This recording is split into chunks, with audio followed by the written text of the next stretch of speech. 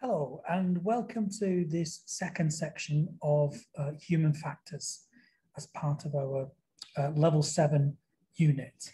I'm going to continue where we left off in part 1, looking at some of the key issues. So, just a reminder, the concept of human factors and the role it plays in accident causation. This session will look more at slips, lapses, mistakes, errors, and violations. So the human element towards accidents, and then also a little bit about how it affects our behavior, decision-making process, particularly in emergency or crisis situations. Perhaps we're not as prepared as we need to be, but we'll look at the various factors around that and motivations. So those motivational issues that and theories that affect the way we think. And then finally, as well as the work that you're going to do online, we also want you to look at HSG 48, reducing error and influencing behavior, which a lot of this session is based around the key concepts of HSG 48. So to start off with, I thought I'd just continue with the memory bit, as we did touch on in a little bit on the previous session. The concern here in terms of memory and reliance on memory can be down to the short and the long-term ability of a person to be able to take information and regurgitate in a particular way when needed. So the idea behind this is to look at how information is transferred from A to B, the information that's taken in, and the aspects of that in terms of how it's used and what it's used for. Within that, we have to consider the limitations around a person's abilities and consciousness, particularly in safety situations. So the ability to be able to react without too many errors or lapses.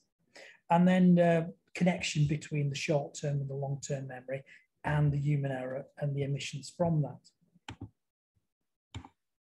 So with what we said in mind, we're going to be talking a little bit later about motivational factors. I just wanted to quickly touch on this in terms of causation. We have and we are who we are from previous years of experience and acknowledgement of exposure, should we say, to various situations. And that aspect of life will determine how we react in a particular situation. So there are certain motivational factors that push us down a particular direction. So let's take, for example, if you've had your fingers burned as a result of, say, trying to put a coal fire on, and you had to perhaps create a flue, and then you turn the gas on to get it going, to ignite it. And in doing so, perhaps the match that you're using struck out. So then you left the gas running, went to get another match, and by the time you did that, the gas had built up. So when you do strike the match and get the ignition source, you are burnt in a big way, as has happened with my mother. And that's why I'm using that example. I was quite young at the time, and her eyebrows were singed. They were like the smoke was coming off. It's always impregnated in my mind that to say, with fire, treat it with some respect. The other side to it, from a motivational factor, is that sometimes we actually survive these events. And as a result of surviving them, it has this kind of influence on us in a different and somewhat negative way. So if I can get past that particular incident, then that would have been the time when my number was up. I survived it, and therefore I'm not now at risk.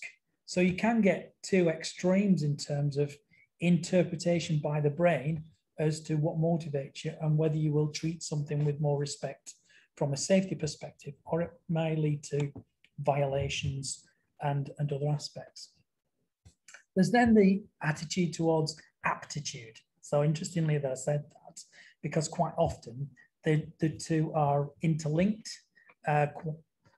People have told me that the levels of competence have been achieved because of the attitude that they had, and also some of the skills may be inert and within them. And some of that is because of their experiences through life, or it could well be they have had an inbuilt skill from birth. And that's always something that's quite questionable. But nevertheless, aptitude is measured by a talent that someone might perceive from a different pair of eyes. It could be the fact that you've been so exposed to something so often that it gives you that ability to be able to act and have the aptitude in that situation.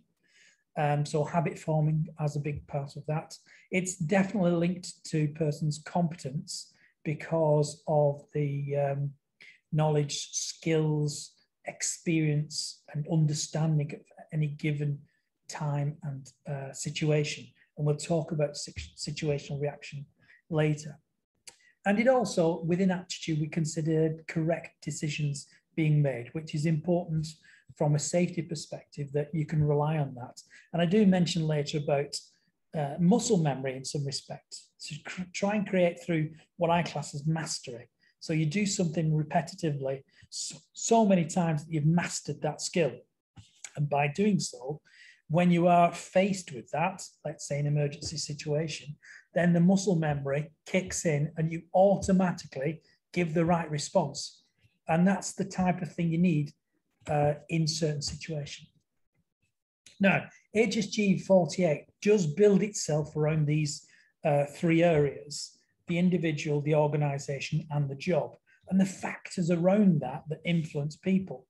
And quite often there's a lot involved in each area, but when we look at accident investigation, we tend to focus too much on the human error when there are much more factors in, say, the organizational issues and the job issues that perhaps lead towards the key factors or the causation, root causation in particular, that made that human error or influenced that human activity as a result of the other factors that were around at the time. So again, we'll explore this, particularly with HSG 48 being so specific, should we say, in these areas. Now, quite often when we're looking at organizations, for example, as to some of those factors, it is believed that the technical side of it needs to be reliable. And quite often it isn't. And that influences decisions and actions.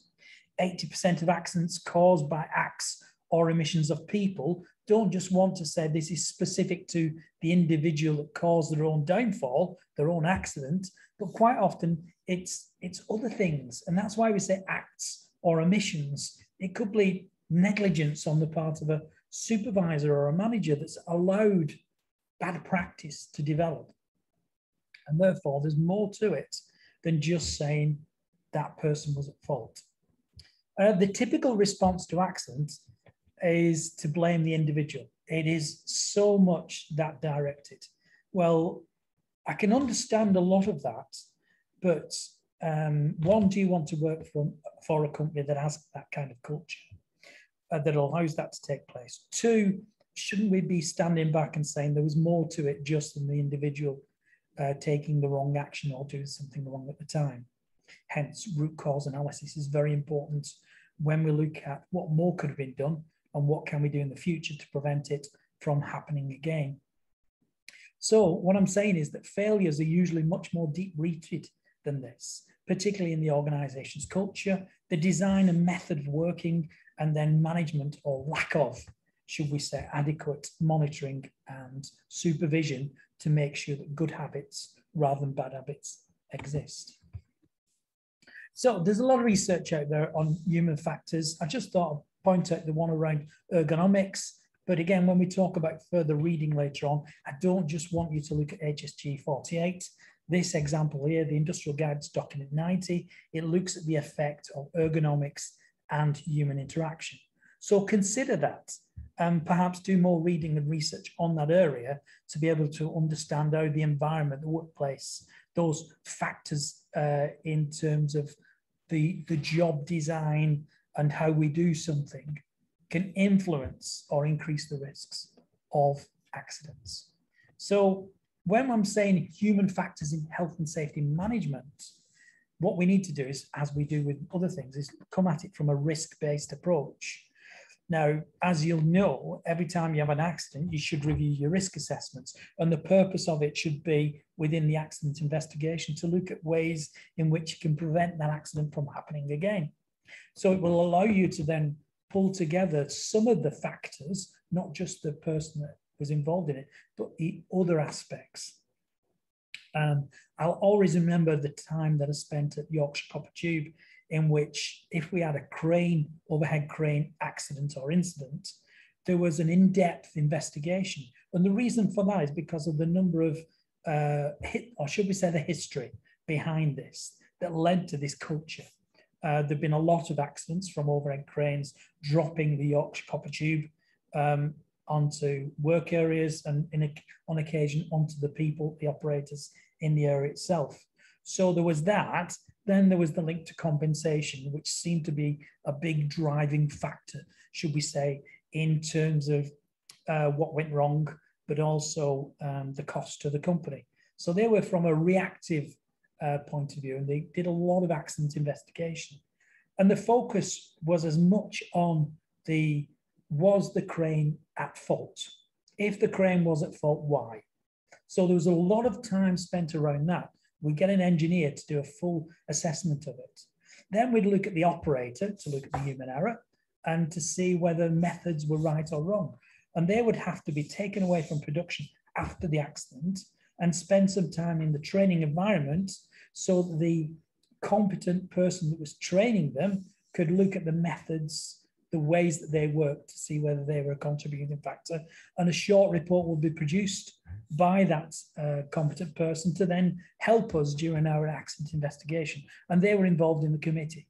So there was time and effort involved in that. And then we'd look at the workplace, the environment itself that could have contributed. For example, was vision impaired as a result of the position? Let's say some of the copper tube had to be lifted over machinery and equipment. And as a result of the physical objects that are in the way, could they see where they were going? And perhaps whilst they were transferring the tube around, maybe they came into contact with something above head height. And therefore that clash was a causation factor. So there was all those areas that were looked at, not just the human element. And I would always remember that in terms of changing my approach to accident investigation, to consider this, and ultimately it influenced the root cause analysis after that. But nevertheless, consider the human factors in job design, in the procurement, so something new that's coming in, perhaps that has the potential to cause harm, and where error can take place. And then involve the workforce and the safety vets. This is a big one for me. Get them engaged, get them involved, talk through the best way to do things, but also review it later on, because if you're doing regular training and refresher training, it may well be that you have a better way of doing things or a safer way of doing things, but it hadn't been looked at initially, and therefore there's opportunity to review that and change accordingly. But within that, the ultimate aspect is to choose the appropriate control measures. And it is important to consider what is appropriate, because there's not one fix all kind of approach on this. As much as some companies would want us to do that, it is look at the overall, what best suits your individual organization or organizations, and how can you quickly adapt it that best suits and comes under the term reasonably practicable. So we need to look at a variety of different things in terms of human factor, and one of them is failures and the leading issues around or behind while failures take place. So accidents, first of all, are not simply a result of a human error by a frontline worker. We've got to expand it. We've got to accept that rather than just finger pointing and blame pointing. Managing human error is not beyond the control of managers. And that's an interesting statement to make, but one I firmly believe in. Quite often, supervisors and managers have allowed bad practices to take place. And when it comes to defending, say, compensation claims, and perhaps the HSE inspectors coming in and asking questions about the methods of working, they will not just take the word of a manager or supervisor, they'll talk to the employees. And that's where they get a better understanding as to what went wrong. So if it was human error, it could be that it is through bad practice, and it could be that the supervisor or line manager has allowed that bad practice to become common practice. And therefore, the inference is that this could have been avoided with the right approach, with the right management of that particular risk. And then thirdly, potential for human failure must be recognized. Individuals are designed, human beings are designed to fail if we don't have enough break, if we're not exhausted, should we say, and we've had adequate amounts of sleep, then perhaps our performance is at high level. But if you think about that, how often are we at 100% performance? Could there be many other factors that distract us, which is one of the key issues of accident causation? Could it be that we have other things on our mind? Maybe we're suffering with stress or mental health issues that detract us from what we need to concentrate on. Or it could just be that wrong place, wrong time. But we have to look at the idea behind that to recognize that this needs to be built into our risk management approach. So we assess it, we challenge it, and then we say, in the working methods, do we allow adequate breaks? Have we considered that fatigue and tiredness can cause or increase the risk of errors? And therefore, what are we doing about that rather than just saying the system is in place? Now, I've put that picture in there just to support some of the theory here. Did an inspection last week on a construction site. And when I walked in, I was suitably impressed seeing that board, shall we say, in place that was showing that they had a positive attitude towards health and safety. So I was kind of like leaning towards a tick. But then when I looked into a little bit further, bottom right-hand corner there, you might be able to see that there was a near miss reporting document that was still sealed in plastic and had never been opened. But to the left, there was the accident book, and there was 2 quite serious accidents that had been recorded. So when I said to the site manager that typically for every incident, there's possibly 30 or more near misses, and what you should be doing is monitoring your near misses as a means to prevent accidents from taking place. And that was, you could see the, oh, right, kind of moment.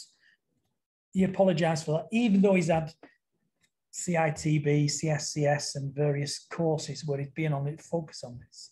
Hazard spotting wasn't considered to be part of their approach to this. So I thought I'd just show you that link there to managers, site managers, line managers being at fault for some situations. Excuse me. This general idea that we have to accept is that we all make errors. And Einstein's quote there, anyone who has never made a mistake has never tried anything new. And some of the ideas of scientists where they've had so many failed attempts at doing something before they had that one bold moment of success where they've created the right mix. And it requires that entrepreneurial approach in some ways to build on, well, that didn't work, so let's try this. That didn't work, let's try this, and so on and so forth. And that does help as such. But the link I'm going here is there are several ways people cause, contribute to, or mitigate accidents. And I've thrown in an article there from a guy, Carl Simmons, who's the Chief Health, Safety and Security Officer at Thames Water. He quotes that organizations need to take fatigue management seriously. We are always looking at the psychological impact mental health and state of mind can have on concentration levels, which can lead to slips and lapses in concentrations. Errors often arise because someone is not focused. So that's what I wanted to get your mind concentrating on, is that it's not just Graham saying this. It's not just HSG 48 saying this. There's a lot of information out there about human factors that contributed to incidents. Now, within that, human contribution towards accidents, failures, wrong decisions that were made, and also the interventions. An accident, a couple of pictures there. I hope you can see from it there the before and after, but I went to investigate an accident last year, and they decided that typically they use a scissor lift. So you probably see from the picture that 3/4 of around this barn that was being built had nice green grass all around it, but it was a firm surface. But unfortunately, as you might see just in front of this area, they decided, because of the pile that was in the way, that they were going to use that cat. And in that, they fitted forks on the cat, and then they put this interesting cage platform, but they didn't tie the platform to the forks. If even with the operator being on top standard and always providing the right driver technique and operator technique, it really was an accident waiting to happen, because the platform was not secured in any way to the forks, and therefore sometimes, I'll say a jolt, but sometimes movement of any kind, up, down, left or right, can cause the metal on metal to move. And in this case, the polished slide on the forks themselves added no resistance, no coefficient of friction to hold metal on metal. They believe that there was some manufacturing issue. We investigated that. We couldn't find any problems associated with the equipment itself. We therefore then said perhaps a major contribution was driver error, in which the movement up and down contributed to that mechanical movement. But the point I want to make when we look at failures is that it's not unusually deliberate. We are set up to fail by brain processes. So at the time of this incident, the driver was doing some calculations. There was no movement going on at the time. He'd already had them in position so that they could put boards and literally just hammer them in or screw them in onto those 3 horizontal frames. So you can imagine there's 2 guys inside that platform, and the driver just needed to work out the positioning, the pitch between one and the next and so on, because they want some draft to get through. They don't want it to be side by side. They want a little bit of space. They don't want overlap. And therefore, a calculation was needed on width. And he was doing that calculation on his mobile phone in the cab, and then shouting to the 2 guys that are inside the platform, who were then going to fit it with the correct spacing. So that came out in the accident investigation. And he said at the time he was nowhere near the handles. He didn't touch any of the operating. It just caused, or the machine itself just moved, and then the cage fell off and dropped. Now, thankfully, the 2 guys inside, when it did drop, that 3 to 4 meters, had small injuries, but it could have been a lot worse, as you can imagine, particularly if it would have been higher up. Even so, when we talk about vulnerable people, the guy that was doing some of the work was an amputee and had his false leg, and therefore his balance wasn't fantastic. And he didn't need to be, but he wasn't really wearing a harness and connection point inside that platform. But when we look at root cause, it was very much about the decision made between these guys to just slide that platform onto the forks, and then not think about it actually needs some kind of securing mechanism to stop it from moving and sliding around. So come back to the point, we are set up to fail because of brain processes. Quite often we make quick decisions, and sometimes those are the wrong decisions. We may not have been aware of the risk. These guys just assumed that that was designed specific for the job, and you just had to put the forks in and get on with it. But in reality, they haven't had any training. They was not aware of the requirements of working at height and the control measures that would have been in place. So that wrong decisions, and when we're aware of risks or through misinterpretation of situations, that happens quite a lot.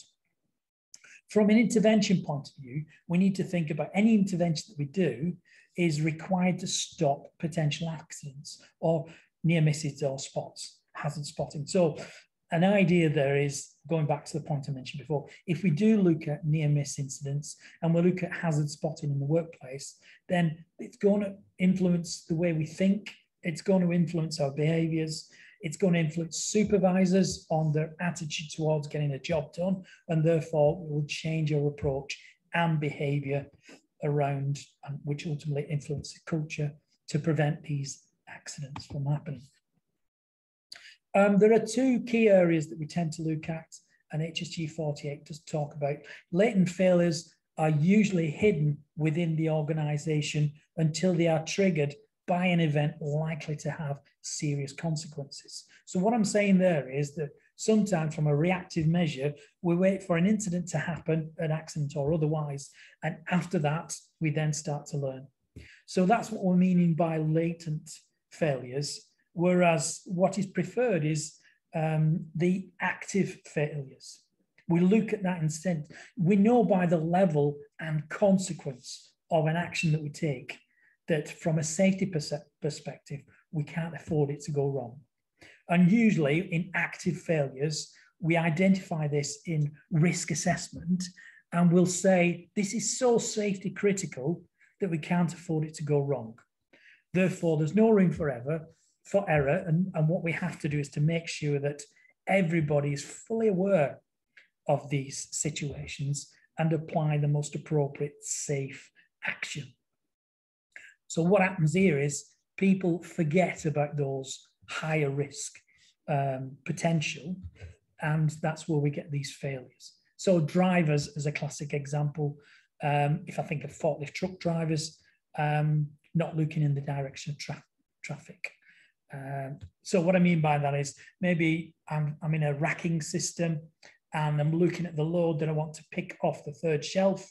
So I'm more focused on that and the load.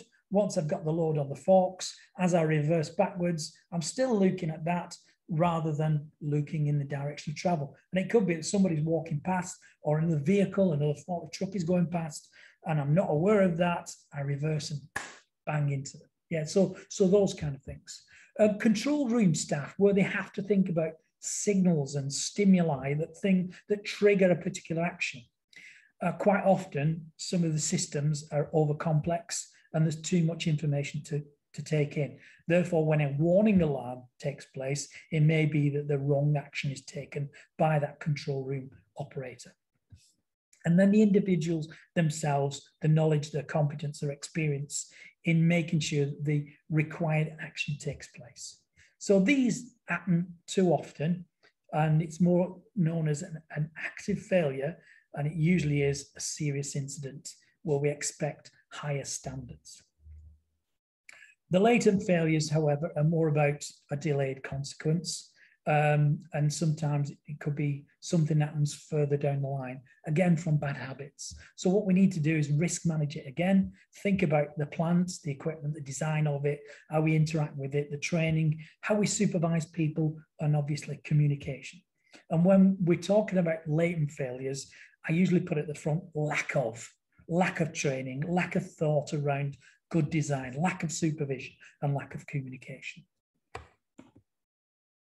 So again, going back to those three factors, the job, the individual, and the organization, we need to build them into it. And I'll look that into the next slide, but thought I'd show you this example from a discussion at the IOSH branch. David did a presentation around organizations, personal environment, and task-based factors around human behavior.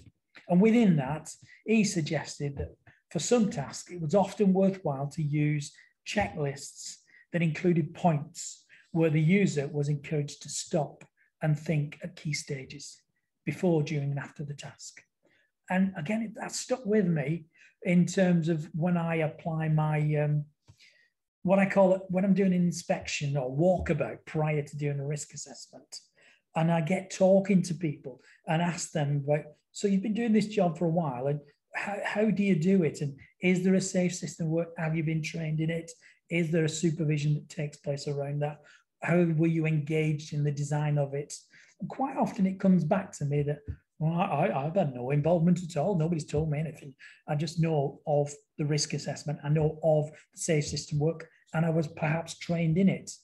And what I'm saying there is that you've an opportunity missed there if you don't engage and work with people, because they'll come up with some of the great best ideas around how to get around that. So if you want to research and look into that more, there's a link there. You can look into the presentation. So the key factors we mentioned in those loops that come together, and the ideal position is the 3 loops in the middle, and that shows that you've got a good balance in all the areas. The key thing I want to mention here is that too often we investigate in accidents and focus on the individual causing the error, which is the bit in the middle. So those 4 factors: low skill and competence, tired, bored or disheartened, and maybe medical problems or other things around that that contributed towards that person's ability to do the job. So those are 4 factors, but look above and below that. You've got 5 or 6 on the job factors, and you've got 6 or 7 on the organizational management factors. So again, it makes it easy for me to do an in-depth investigation in accident by just considering each of these 3 factors. Was the job designed in a particular way to take account of instruments and equipment, and was there good interpretation and understanding of how that needed to be applied? On to the next one: constant disturbances and interruptions. So I just asked the question, how is it to work in here? Do you get disturbances? Do you get interruptions? Are you distracted at all? And I move on to the next one. Were the instructions not clear, or can I see them? And can I interpret them easily enough? Or was it like, as they called it at the nuclear plant in Cumbria, when they did an investigation as a result of the Japanese waste that went wrong? They called it Heinz 67 or 57, whereby the interpretation of the safe system work, there was about 57 different ideas around how best to do that safe system of work and method. So that was obviously overly complex, and so on and so forth. You go through each of these areas before you then make that assumption around what was probable in terms of cause. And don't assume early on that it was solely the individual that was at fault, because we need to look at all those factors within human factors. These are the human factors: the job, the organization and management factors, as much as the individual that may have caused the error, when there are so many other aspects to it. So just want to talk now on those failures and the types of, and look at why people make mistakes, why they make errors, and also violations, why they deliberately break the rules and deliberately do something wrong. So we'll talk about that as well. So the human error, first of all, the definition around that is the action or the decision which was not or was made, but typically not intended to, and that led to an action. It involves a deviation from a typical standard or an accepted standard, which then led to the undesirable outcome. So that's the definition around the human error within HSG 48. And the violation is deliberate. So slips, lapses, and mistakes, causes of human failure, again from that, should we say, that step analysis that shows you on the flow chart there, the human failures, look at errors, look at violations, look at why each of them perhaps contributed towards. And within that, slips are considered lapses of memory, rule-based mistakes, knowledge-based mistakes, routines, situational analysis, and exceptional. So HSG 48 focuses on those 7 areas as much as we then look at the human failures. And again, I use this a lot to then look at root cause analysis when there's an accident investigation. So slips and lapses typically occur in familiar skill-based tasks, such as driving. Slips and lapses can be made by the most experienced, trained, motivated staff. So something happened at the time, perhaps to cause the error. And we need to design this in and think about it and accept that people do make mistakes when we develop a variety of approaches to a system of work. So slips, failures in carrying out actions of a task, called actions not as planned.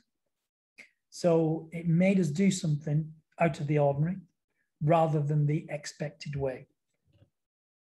Typical examples of these, a switch, and there was options on the switch, and rather than pressing the right switch, maybe they pressed the wrong one, or they went in the wrong direction dependent on the design of the switch. So they turned something off rather than it being on, and perhaps that was safety critical. Picking wrong component from a mixed box. Yeah, so again, if you're doing something repetitively and your brain is in subconscious mode, and it just could be picking something up and moving on to the next stage, not really thinking about it when you've chosen the wrong component.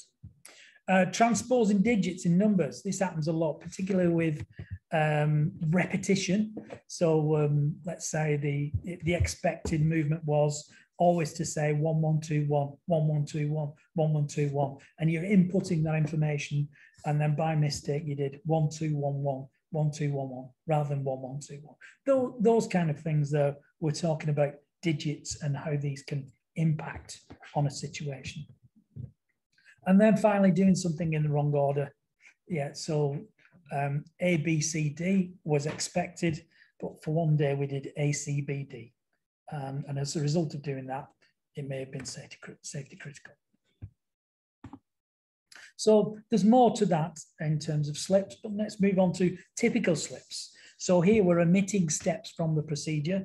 So we'll leave one of them out, and by mistake or otherwise, but it's considered a small error, a slip. Performing an action at the wrong point in a procedure. So again, not routinely following it in the right order. Carrying out action with incorrect force.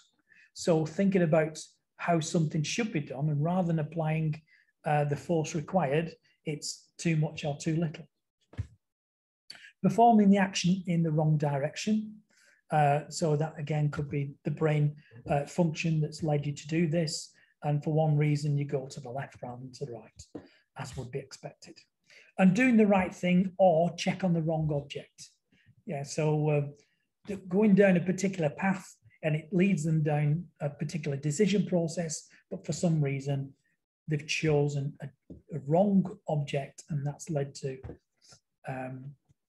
direction, typical slip and follow. So the example in HSG 48, two similar named chemicals were being used in this process plant. There was an exothermic reaction that happened as a result of choosing the wrong way in which to do the mix. It's as simple as that. So rather than putting A in and following by B, they did B and that followed A. And that caused the thermal reaction, exothermic reaction, caused the explosion, and also a runaway exothermic reaction, which led to destroying the plant as a result of that. So you can see that that was a serious slip. Moving on to lapses. So causes us to forget to carry out an action. When we lapse, I forgot to do something, yeah. So we don't do it as expected. We lose our place in the sequence of the task. And when we come back to it, we've missed something. Forget what was intended. So you're so distracted by other things, or your mind is somewhere else, that when it comes to it, you have that moment whereby you think, what was I doing? And then carry on and maybe pick it up at the wrong point. Reduce this by minimizing distraction, minimizing interruptions, and minimizing delays, but also making sure that people have adequate breaks. So when they come back, the batteries are recharged and they're more likely to make the right decisions to avoid the lapses. And we need perhaps checklists, which are great in terms of following procedure, and procedures help us to go down routes. And quite often, even when people are competent, they still refer back to these checklists. Yeah, I've done number 1, I've done number 2, number 3, now I'm at number 4. So let's carry on down that route. The example here of the road tanker, basically the guy drove away without disconnecting. So the fixed pipework from the installation fractured, and approximately 1 ton of the materials lost as a result of that. So he was distracted, telephone call came in, and rather than going back to where he was before, the lapse was he assumed he'd disconnected and then jumped into the cab and drove off. So again, think about the consequences there of the actions. Now, mistakes are a little bit different to errors or types of errors and slips as such. So it's typically considered more complex. So the decision-making process leads towards these obvious, in some cases, mistakes. And we do the wrong thing believing it to be right. We make judgments within our mind that convinces us that the action that we are taking is in fact right. So that's a mistake, quite different to an error or a slip. And it involves this mental process that leads us towards making a judgment. So we plan it, we assess it, and we make a judgment, and that leads to the action. Hence the mistake that can be made because it was improper planning or it was incorrect evaluation of the situation that led to that judgment. These tend to happen in a rule-based environment, system-driven kind of way, whereby we have to click go before we can move on to the next. And then when we've gone to that, we have to click another go or a yes or a no kind of function that is rule-based. And it leads towards the next. So what I'm saying is rather than it just being rule-based, there's usually a lot involved in it. And also the knowledge, the competence involved in it, the knowledge-based approach. So it may not be written down. And the reliance as a result of this potential mistake, the reliance is the knowledge and understanding of the operator doing the task. I questioned a tower crane operator once when at ground level, his line manager said, I think it's not that windy and the tower crane operator should go up and do his job. I immediately said, what does the anemometer say? What's the wind scale? So something that's put on the top of the crane that tells us at the ground that the wind speed is high or not. And the line manager said, it's broken. And we're relying on the knowledge of the crane operator to make that judgment at ground level. And he was saying, I'm not going up there, it's too windy. So the line manager was quite insistent. And then the operator turned to me and said, I'll tell you what, if you climb up there, and if you actually make it to the operating position at the top, if you do it, then I'll do it. I only got up, I don't know, 20 feet. So I'd gone maybe 30 steps up the ladder, and I can visualize and feel and take on the stimuli that was around me. And at that level, less than a quarter of the way up on the tower crane, I then knew that the wind levels at height were much higher than at ground level. So I then turned around and said, in the future, listen to the operator, because he can make that judgment from ground level, even without seeing an anemometer, to be able to judge whether it's safe or not. So the line manager wasn't acceptant of this. So we ended up going up. And again, he then went about the same distance as I did before he made the same judgment to say, fair enough, I'm in the wrong. We'll take on board the crane operator's judgment in the future. But nevertheless, there have been mistakes made in several tower cranes where it resulted in mistakes, things that they should have done. And they either had too heavy a load, or they went beyond the center of gravity and capability of the safe working load in the position of the tower crane itself, or perhaps they swung around and came into contact with something, and so on and so forth. So quite often, crane operators have made mistakes. Rule-based mistakes, going back to the key point there, I'll use that example. An operator was very familiar with the task in filling a tank. He expected the filling procedure to take 30 minutes. On this occasion, the diameter of pipe was different, and therefore the tank was filling much more rapidly than anticipating.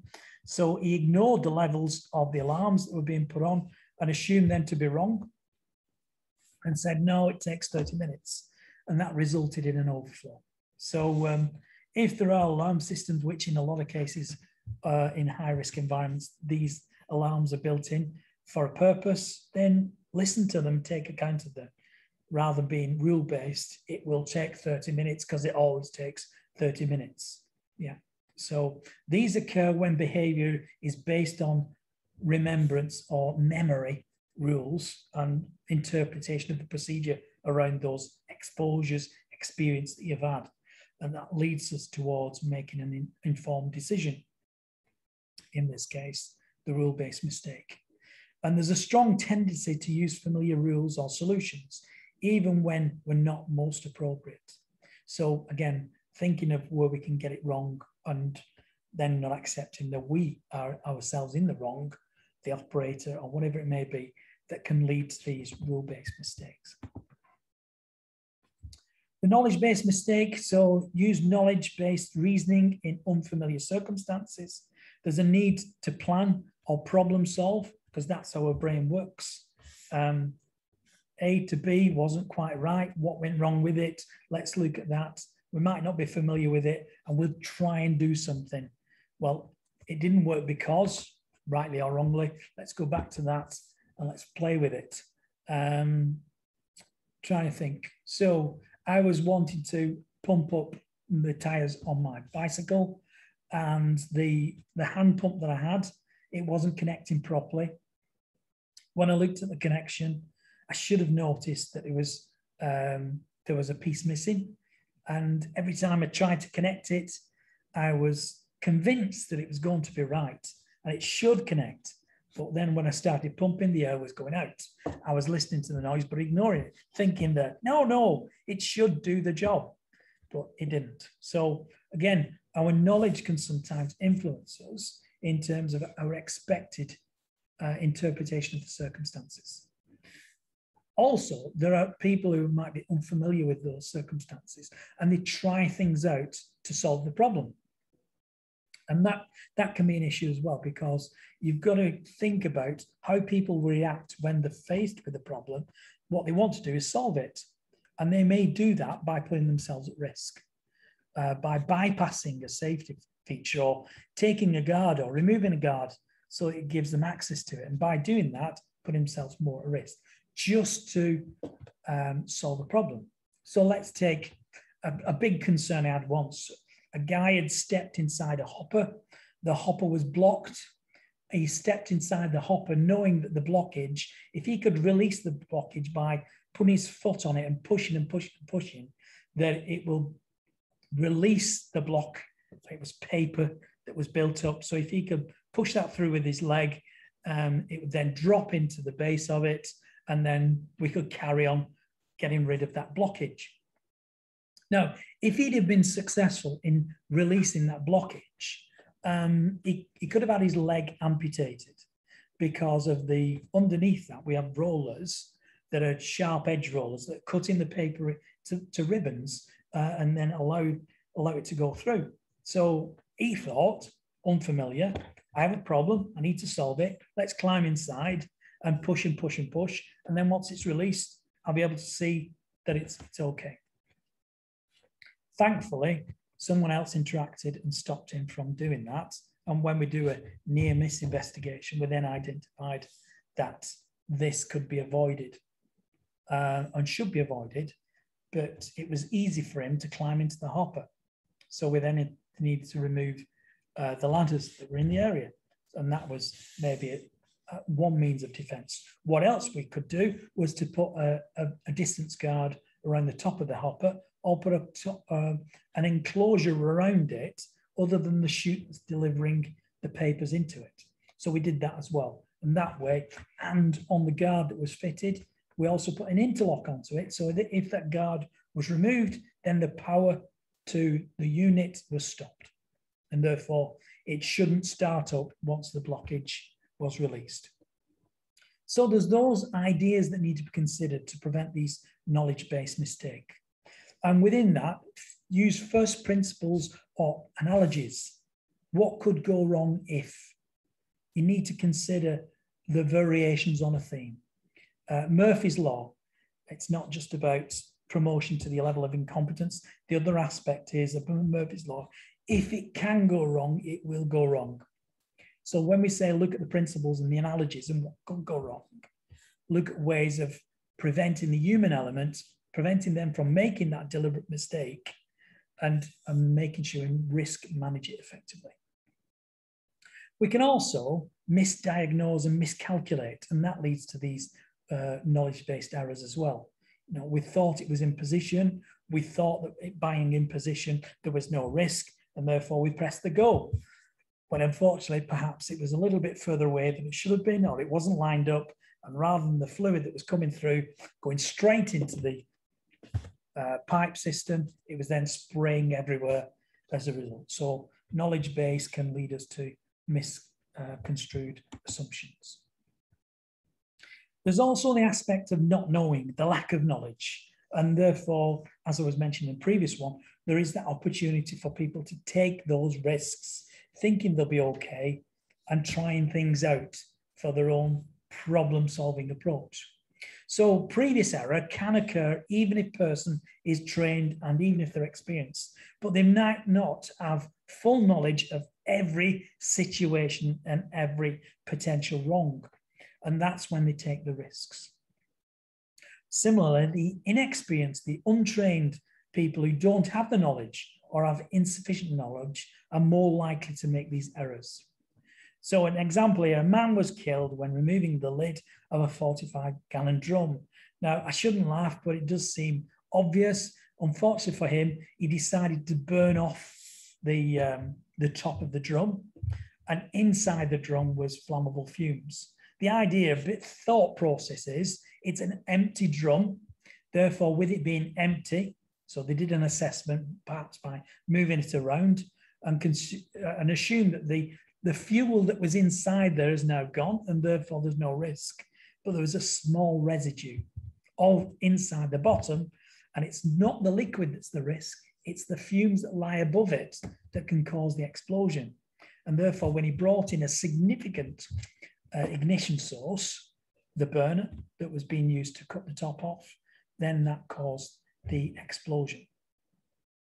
The next one is about communication, or the lack of, that leads to the errors. So a beach near a nuclear reprocessing plant, there was contamination that occurred in this area because of lack of communication between shift and shift transitions. And it's important that we make sure that there's good handover, should we say, between one shift and another when it is safety critical. So the shift presumed that a particular tank only contained aqueous layers because that's what they were used to. And when in fact it also contained floating radioactive solids. As a result of that lack of knowledge or not being told or communicated with, that led to some of that slurry having that aqueous layer in it, then spreading out and causing a major incident. So again, bad communication. And that happens a lot in accidents and incident investigation as a key factor. Now, the other aspect that I look at as well is the potential for increasing errors. And you'll see the word stressors, so the stress factors, the things that cause stress, but also when these triggers come about, lead you away from making effective decisions. And it's not just the fact that someone is suffering from stress. It could be these other stressors or factors that lead towards making incorrect decisions. And I've used this example on a CNC machine in the picture at the bottom there, showing that sometimes the complex control mechanisms that are there can lead to these stressors. So the design of the equipment, even if you're quite familiar with it, the design of equipment perhaps means that your knowledge of programming and inputting information could lead to errors. So there's those aspects. The individuals themselves can be distracted. The individual can be suffering with stress. Yes, fair enough. Or it could be social or the organization. So it's maybe bullying or relationships that contribute towards that person's abilities to make effective decisions. Or it could be those pressures and overload that means the task demands push them over the edge and they can't focus effectively. But there's also the working environment stresses as well. So think about the hot and cold extremes. thermal extremes that people suffer from. Think about the environment itself and whether it's doing everything it should do, and offering those correct environments that lead to good performance, because quite often it does lead to environmental factors do lead to bad performance issues. So what we're saying is, with this knowledge, we should influence our risk management. We use that to reduce these errors. We design our workplace and those stressors and try to manage them effectively. So remove it. If you think of the hierarchy of risk control, eliminate or substitute is always at the top. So remove those factors where we can. Design equipment to reduce the slips and increase the chance of detecting them. So a good design there are downsides to this. The more complex the design process is to make sure that safety features are built in, the more potential for things going wrong. But let's use the example of reversing using a forklift truck. And nowadays, this new blue light that's built into the back of the truck, so that when you put the vehicle into reverse, it shows an illuminated area in blue light behind the truck that then says to people in the area, don't enter into this area because I'm reversing. However, that can lead to people thinking, the drivers, the operators of the forklift truck, that they are then safe, and there's unlikely for them to crush someone against a fixed point because they're not going to go into the blue area. So it changes the perception somewhat. When what we really want is the driver to say, you must be looking in the direction of travel. An added safety feature is the blue light, but don't rely on that. We should be saying, you need to look in the direction of travel. So don't look through mirrors, always turn into the direction when you are reversing. And that is the key means to avoid these slips and errors that can contribute towards the incidents. There's the aspect around training as well. So training in a forklift truck situation, there's three key things. You'll go away and get your license, or you'll get your license training in basic techniques, either on site or away. So tick, you've got that license. But the other two means of training are done in the workplace. One is around the job. So I'm learning to load the back of a trailer. I'm learning to put things on the racking system. I'm learning to transport pallets from A to B. Those are job specific that a supervisor or a trained person with the right competencies must go through as well. And then the third thing is the differences between the workplace forklift truck and the one that you got your license on. So rather than it just being, say, the forks being fixed, there might be movement sideways. So if you've got a side movement on it, you need training in that. You may use a spike rather than forks.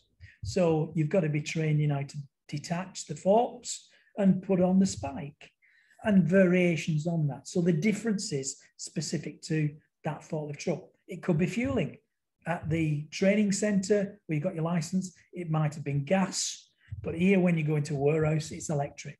So it could be, how do you charge up the electric? Where do you do it? What's the safe system, and so on and so forth. So the variations on that is important. Now, if you applied that approach to all forms of health and safety training in all operations and activities, then even though it's not an industry standard or expected, it would definitely reduce the risk of incidents. So basic training followed up by refresher training, followed up by work-based training, and then any variations on a theme around that. And then when you've seen experience develop, you will say, I need to watch you 3, 4, or 5 times before I can deem you competent.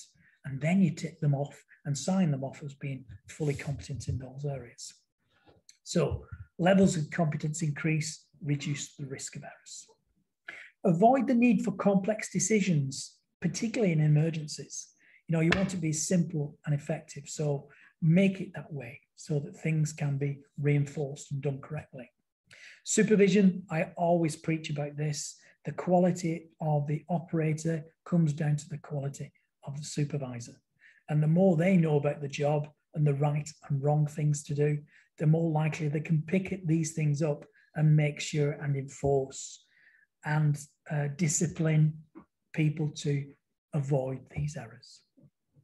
Housekeeping is a huge factor towards incidents and things that can go wrong. So clear the work area, take away those physical barriers, take away some of those messes that can cause issues, slips, trips, falls, and otherwise.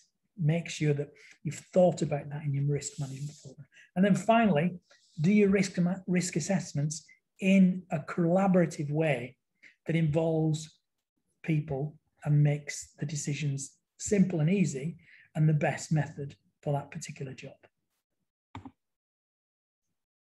Violations are also considered. So I wanted to consider within that and give you a couple of examples. Obviously, the driving one and the police, you know, if we have someone always looking at us, then we're going to be rule-based. We're going to follow it when we're being watched or when a camera is on us that's potentially going to lead to a fine or 3 points on our license. So at that time, people tend to drive within the rules applied on the road. But how often is that? Perhaps that's only 5% of the time that you're driving. The violations take place when we know we're not being watched or the enforcer's not around. And therefore, those behaviours we need to look at. So deliberate deviations from rules, deviations from procedures, and deviations from instructions. That's what we mean by violating. There is a need to understand why people break these rules. There are motivational factors. And I'll use the example on the bottom right in a second, just to talk about how that can be. Most violations are motivated by the desire to carry out the job despite problems. Again, it comes back to this human feeling to have been hit with a problem and need to solve that problem. And quite often they will deliberately bypass safety features in order to do that. Now, there is the one more worrying aspect is about the willful sabotage, but those are quite rare. But nevertheless, it could well be that somebody's upset with the company or the way they've been treated by a particular company. And as a result of that, they'll do something deliberately and violate rules just to prove a point or get their way. So that does happen. But nevertheless, routine, situation, or exceptional circumstances will typically mean that people will follow rules. The hard part in an accident investigation is whether we can specify that that individual violated deliberately the rules and in doing so perhaps caused their own injury or led to other people being injured as a result of it. So the picture on the right here shows one example of this. If you look into this, the information that comes from the manufacturer, it does tell you that when you have a blockage, and this is a fabric heating printing system. So just to be simple with this, let's say you've got a t-shirt and you wanted to put an imprint on the t-shirt with something else.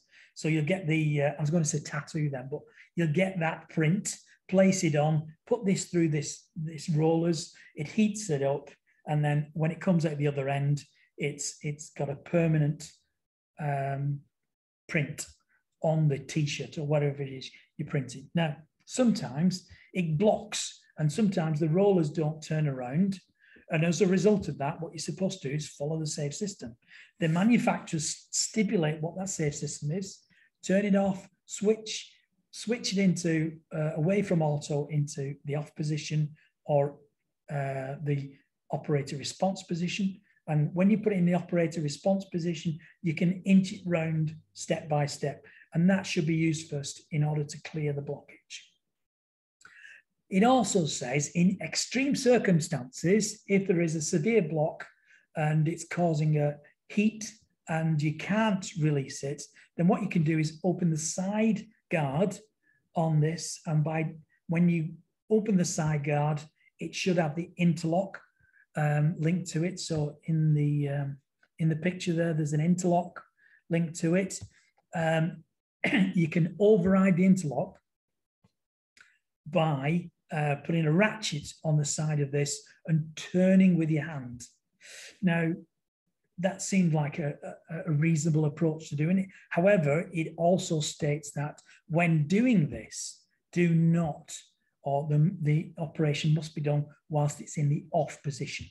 If it's in the auto position, as soon as you release the blockage, then the chain, as you can see on the cogs there, and known in the danger zone, will then release, and then it will start to turn around at least once in that. It's stipulated by the manufacturer, and it's given as information in the training. So the operator knew this, opened the side up, put the ratchet on, turned it round, and then it released. And in doing so, it then moved backwards, and the ratchet, as you can see, caused the movement towards the fixed edge. So the ratchet then comes back and then is very close to that fixed edge. The trap point is created because it's very slim. If your hand is on there, as it's being drawn back to that fixed point, as happened in this case, 2 fingers were trapped against that edge and it caused a severe cut. So when we investigated, found out that they'd done this. In fact, that picture was taken at the time of the incident or just after the incident as part of the investigation. It was still on. So whilst that person went off for first aid and then went to the emergency response in the hospital, they then came back to site 3 or 4 hours later. We asked them and they told us that that's what they'd done. They deliberately opened the side up, ignored the rules, and by doing so caused their own accident. So violations come about from a variety of different things. This example that's given in here about the Clapham rail crash, it just shows how these bad habits are developed and how the poor supervision allowed that to take place. So practices are degraded to the point where it became routine not to use the prescribed method for doing certain tasks. Yeah, and that's the way they've been trained. Poor supervision allowed that to take place. The problems with training and testing meant that the situation was allowed to persist. So the training wasn't effective and they didn't test it out to show that things, if they did go wrong, what it would lead to. So that came about from the Clapham investigation, from that rail crash. So a serious incident there, a routine violation. In the study of Dutch railways, 80% of the workforce considered that the rules were mainly concerned with pinning blame. And I've come across this a few times before, where operators think that if they do it in that particular way, then management would then use it against them to blame them later on if something goes wrong. Strange, but it happens. And there you go. Nevertheless, this means that people deliberately avoid things and work out shortcuts, work out better ways for themselves to do something, because it gives them the freedom to make decisions. And also, it can lead to speed and performance. Therefore, they can get things done quicker, get it over and done with, and leave work earlier. Job and knock was one of the key things that I've come across, and twice in my career I've had to stop this job and knock approach because it was high risk, leading to shortcuts, cutting corners, saving time, and as a result of that, putting others and themselves at risk. So that's what I mean by routine violations that become habits and lead to these bad practices, particularly when the rules are not enforced. The supervisors are weak and haven't enforced it effectively. So to reduce those violations, it really means up the ante. Think about supervision and making the supervisors better. Increases the chances of detection by monitoring or alarm systems built into this so the human error is avoided and the violation is avoided. Look at the rules and look at ways in which doing better things that will remove those unnecessary rules. Make rules relevant and practical, engage with people and talk to them. Good communication will take that away. Emphasize the reason for the rules, why we're doing it, and the importance of it. So that, again, they have informed decisions to make and say, okay, now that I know this, I'm more likely to follow the rules. Think about job design and try to improve it to reduce cutting corners. and also think about the safety features that you can put in place to reduce the cutting of corners. And always involve the workforce in drawing up the rules, because then they have an opportunity to say, I don't agree with that. It can be done better and safer if we do it in a different way. The situational violations as well. So the rule is broken due to the pressures of the job. The time pressures that they're put under, they may not have enough people and resources to get the job done, or it might be incorrect equipment. The example here, a steel erector was killed, fell 20 metres from a structure whilst it was being erected. The harness that he should have worn, he decided not to. And part of the reason behind that was because of the pressures he was under to get the job done. So, you know, they should have spent time to make sure that it happened. It should have had good supervision, but he was understaffed. He didn't have the right attaching gear, and because of that, he chose not to wear it. So again, you can see that the deliberate violation led to the accident, but really it was the pressures that they were under and the activities that were allowed to take place that led towards and contributed to the incident itself. Again, with situational violations, you can think about how to reduce it.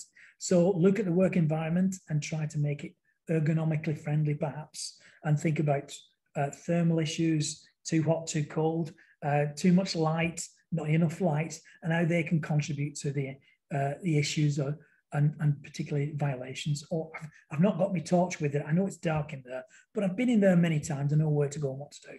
Bump, they hit the head. Yeah, so those kind of things. Provide adequate resources. Make it easy for them to just reach out and grab that torch and then use it because it's there. And then when it's not there, make sure that we do our checks and provide that safety feature. So it's always there. And when it's not, it's reported. And when it's reported, immediate action is taken to put it right. So provide adequate resources to make the job as safe as possible.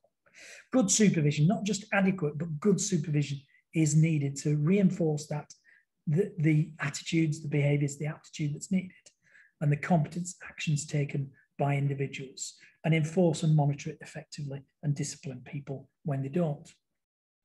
Come back to the design and the planning of the job and make sure it's the best way, the simplest way, because they're more likely to be adopted, and promote this positive health and safety culture. So get them to believe that if something is wrong, that they can report it without being under pressure and being turned away or ignored. You know, the open door kind of policy approach.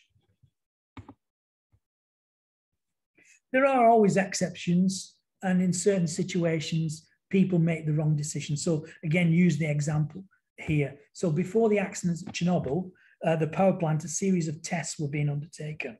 We did find that there was issues around that. So when an operator failure led to dangerously low power levels, they should have reacted in a specific way and taken the appropriate action.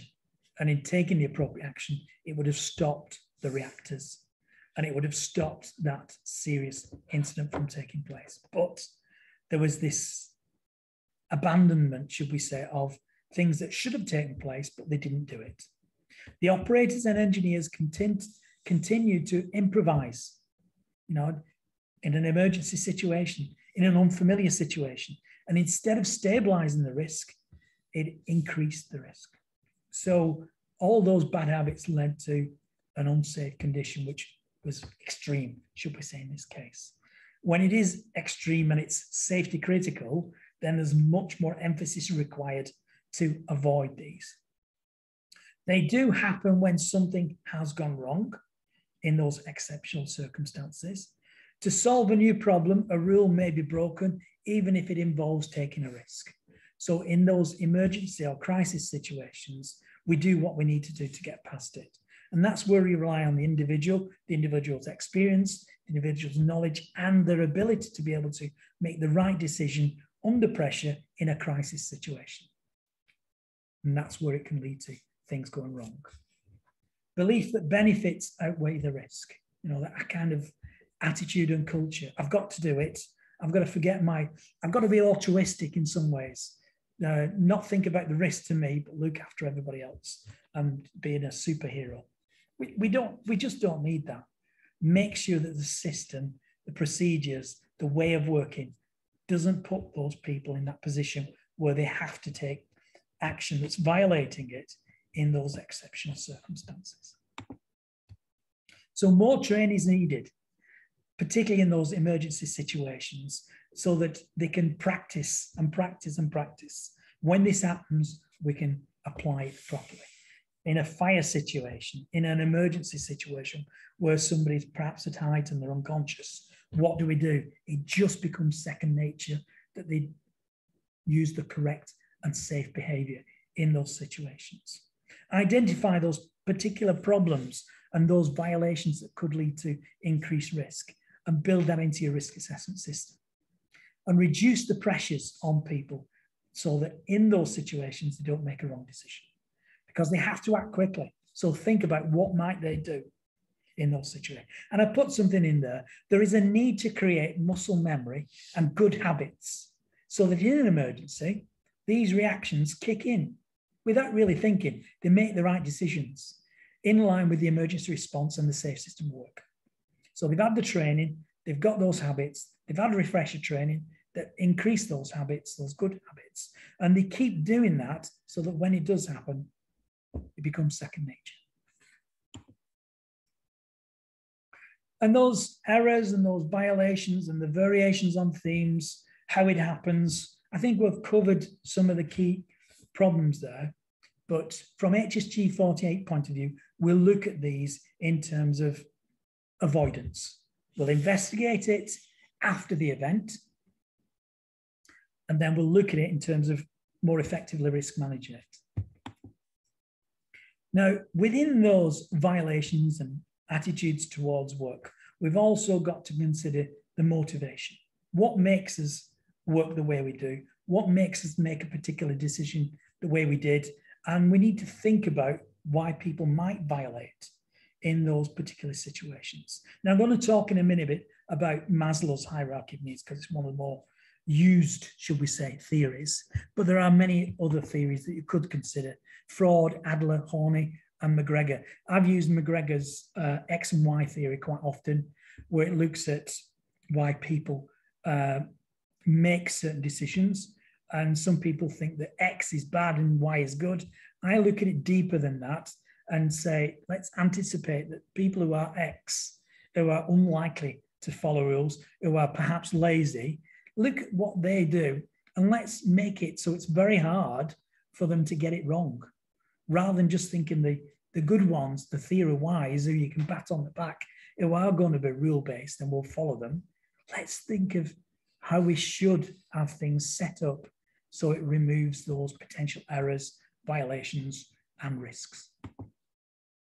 So Hertzberg was another theorist, and within that we have these motivations and hygiene factors, which are more commonly known in the real world as being satisfiers and dissatisfiers. And when you look at it from that perspective, you can see how it influences behavior. So if I'm satisfied with the way things happen because of these contributing factors, then I'm more likely to go down the right route. However, if I'm dissatisfied, these hygiene factors, and they're constantly there and they're constantly niggling at me, it's going to influence the way I behave, influence how I act, and influence the decision that is going to be made that could lead to mistake or violations. So within those hygiene factors, we'll look at the safety and the comfort, but we only notice them when they're absent. So if a guard's in place, the hygiene factor is that I don't even see it. It's just always there. But the hygiene factor is if it's removed and it's exposing a danger zone, then that's because it's absent. That's when it influences our thought process. Similarly, on the motivator sides, work elements providing other rewards. So intellectual satisfaction is a good example of this, but there are other motivators that influence the way that we work. So different people have different ways in which they're motivated. You can go to some people, and if you can make them feel good about how they've done and give them reward by, in some ways, just saying thank you or well done, that's a good motivator for some. For others, they like to know that when they've been in the wrong, that they've been told. They consider that to be a motivator. And that affects management technique. And you have to be able to work out who are the types that rely on pats on the back to see them through, or who need to be told they're in the wrong. And that's the motivator for them. So there's that aspect, not just intellectual satisfaction, should we say, of being able to achieve and then move on and be able to use the information further as a motivator. But it does influence the way we think and what we have. Now, with Maslow's hierarchy of needs, kind of it's upside down this, but if you look at the triangle at the top that was in the previous slide, so I'll just jump back to that. You've got to look at number one, which is the physiological needs that we have to have in place. Hunger, so we need food and drink. Warmth, so we need thermal comfort. Rest, so that we have we're not tired and we can then absorb information and use it well. We need that basic need covered before we can then discuss things around safety or implement safety features. The next level is security, a roof over your head, knowing that you're going home every night and you've got the roof over your head, you've got clean water coming in, you've got food and drink, you've got sufficient money coming in. And when we're in the working environment and home environment, it's generally safe. I'm not immediately at risk. Somebody's not going to attack me, or something not going to fall off something and hit me on the head, and so on and so forth. So those basic needs have to be covered first. And so it goes up. So just jump back to this now. So the hierarchy of needs means that number one has to be covered first before you can go on to number two. Number one and two have to be covered first before you can go on to number three, and so on until you finally get to the level 5, which is self-actualization. So self-fulfillment, or achieving a goal, achieving an ambition, or going above and beyond in many ways of working. So all of the below levels have to be covered first. So I've covered 1 and 2. Level 3 is that working environment that allows friendship to take place. Think about it from a stress point of view, when people are not motivated because they're not getting on. So when I've done stress risk assessments, relationships in the workplace come up high as a factor around that area. So the social needs are important. Affection, I'm not thinking about being kissed at work, or being touched and so on. It's not about that. It's a feeling of belonging with your work colleagues and work friends. So that is very much a social need. Think about this differs in most creatures. So human beings need social interaction. It's a big motivator for us. There are other animals, let's say apes, monkeys and the likes of, they are a social kind of animal. Lions and packs, wolf and packs as well. So it's important to have that social interaction. Dolphins are another example of this as well. So we need that need fulfilled before we can move on. At level 4, it's about esteem and being respected for who we are and what we do. And therefore that needs to take place. So I'll use musicians as an example, and their ability to be able to repeatedly play or sing at a good high standard. They react on people's evaluation, feedback, constructive feedback in particular, but they need to know that they've done well, and that gives them that feeling of self-respect and also respect within their colleagues.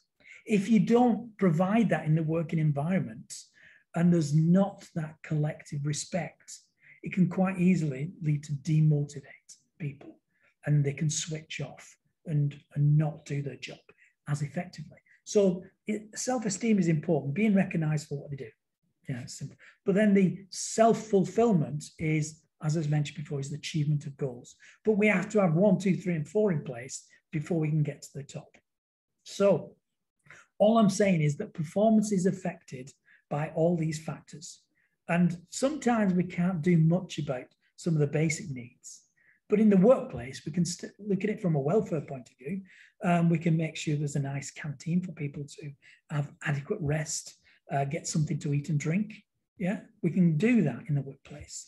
We can make the place safe mentally and physically in the workplace, make them feel good about their own personal health as well as the environment they're working in. And we can react to people's needs and so on and so forth. We can do some things about relationships, but it does come down to the individual being give and take. So again, it might be that in a social environment, you've got to work on those relationships and maybe get a manager to not come across as an aggressive manager, and maybe train the manager to adapt their management style differently to that individual, because the perception of that individual is they're being bullied. And so there are lots of things we can do in the workplace to try and change or get that culture in place to affect motivation. So what I'm saying there is motivation is a factor towards reducing error, because if we are distracted or we're not performing well, it could be that's going to impact on us. Just to review the session, hopefully you got the idea around this second phase, part 2, as to human factors in a little bit more depth, particularly when we looked at slips, lapses, mistakes, errors and violations, and a better understanding of that. We talked a bit about motivation and the various factors that affected how we worked.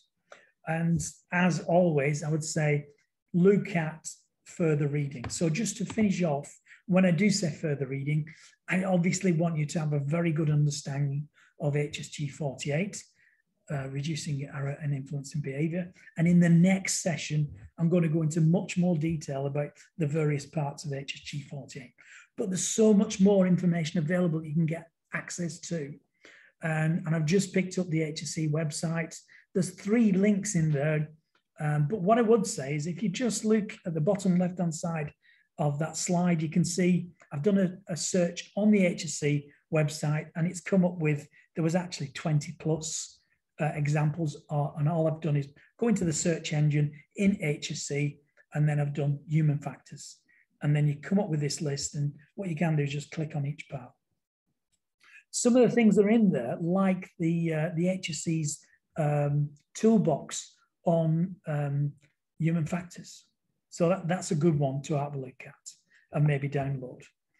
One of them that led me to the right-hand side of this was the hierarchical tasks that can be looked at around analysing incidents. And if you look at the step approach there, clearing a blockage, comes back to the idea I was mentioning about the guy that steps inside before. Shut down the machine first, so that when they do remove the car and try to get inside there and remove a blockage, it's not going to mean that the hands or part of the body is trapped as a result of it. Make the machine safe, so residual energy that might be inside the machine doesn't cause it to become unsafe.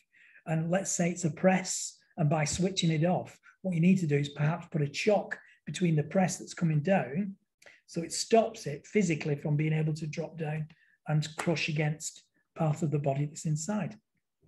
If you've got the machine shut down, de-energized, and a chock in place, then you remove the blockage. So you do what you need to do, knowing that it's in a safe state. Then when you've removed the blockage, you take the chock out, you clean it up, the area, you put the guard back in place, you re-energize it and put it back on and restart the machine. So you can see there's a logical approach that will take out a lot of those errors, those mistakes that can take place, the human factor that leads towards these incidents. So thanks for listening to my session. As always, like I said, part 3 of human factors is to focus on HSG 48 and the further research involved in that.